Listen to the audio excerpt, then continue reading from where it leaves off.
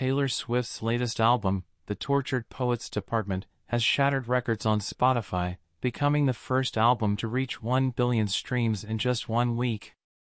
Despite its recent release, it's already the most streamed album in a single week on the platform. Additionally, the lead single Fortnite with Post Malone broke records as Spotify's most streamed song in a single day. Swift praised Malone's talent and shared her excitement about collaborating with him. As the album reflects a fleeting moment in Swift's life, she declared this chapter closed, emphasizing the transformative power of expressing sorrow through art. Thanks for watching.